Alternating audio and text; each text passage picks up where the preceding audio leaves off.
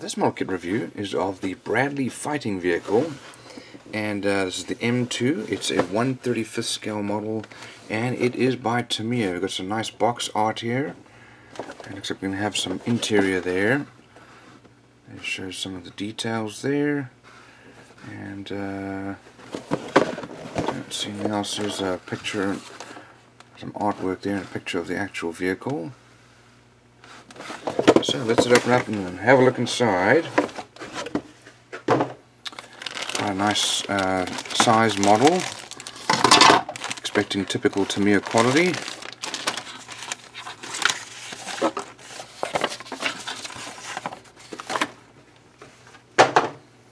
So first of all, we've got our tracks, and these are flexible. These will get joined together like that. Cutting that off, and then you will sear them together to get them to stay. Melt them together. Fairly typical. And some details here. That is not the English version. Okay, here we have our main hull with our suspension molded in, and it's a fairly good detail there. It's all little bolts. Here we have a mesh screen, and then also some plastic, clear plastic there, and we also have these probably going to be for our axles for the wheels to be able to turn, hopefully. So typically if you have these and you have the flexible tracks, usually the wheels will turn. Let's have a look at these sprues here.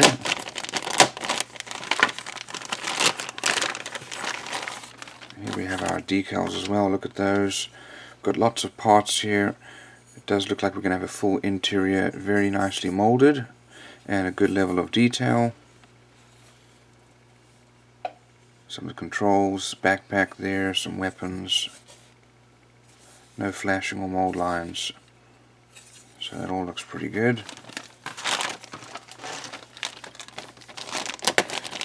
And these sprues here, we've got looks like some of the sides of the vehicle here with their armor, and then that's back there with the doors. We've got a figure here with our arms, and then some hatches. Got a little cable there, some tools, but very nicely molded. Here we've got our looks like a gun. We'll go up and down some of the hatch lids there, but it's pretty clean molding. So typical Tamiya quality, and it has a nice level of detail, both in parts to build as well as surface detail. Here we've got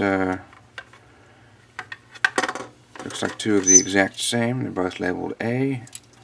So we'll go through that. We've got some wheels. We've got our sprockets. Again,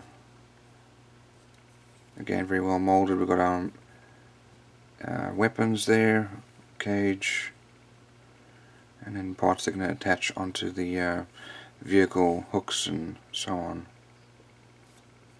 Maybe for our gun there.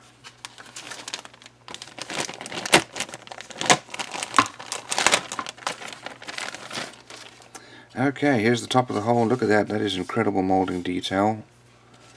That very fine, and that'll detail well when you put some panel line wash into that. But that is really good quality. Here's the top of our turret, and the bottom looks like it's going to swivel around.